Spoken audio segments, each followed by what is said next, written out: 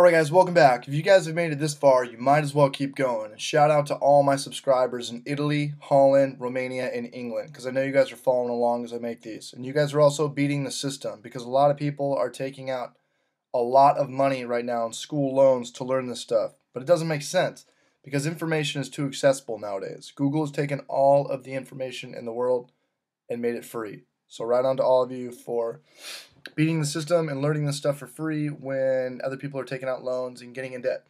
Okay, let's move it on. Let's work on our pages right now. First things first, I deleted our letter that we had, so just click on that and then delete it. We don't need that.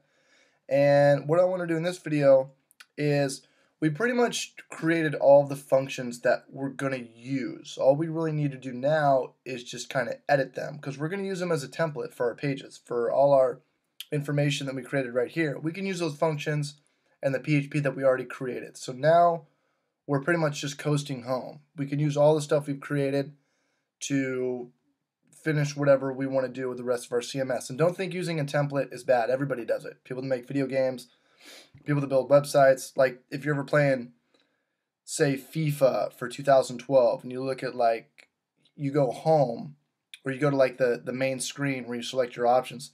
If you look at the same exact home screen for like Madden 2012, it's the exact same. They're just using a template to save time and still get the message across. So don't think that if you use a template or your past work, copying and pasting is bad. It's not at all. Everybody does it. It's actually really smart to do.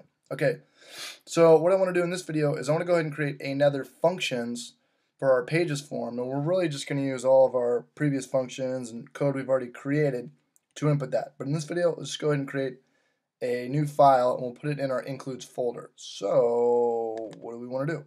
It opens up in the external browser, as always. I could have bet on that. And what am I doing? Text menu, we'll go new. Of course, external browser. Mouse is working. And let's go ahead and save this as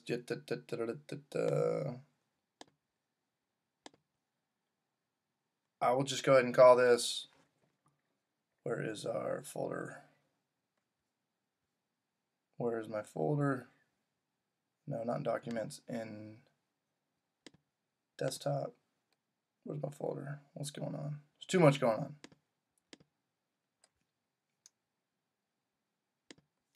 Save in VP, and I'll just go ahead and call this form_functions.php.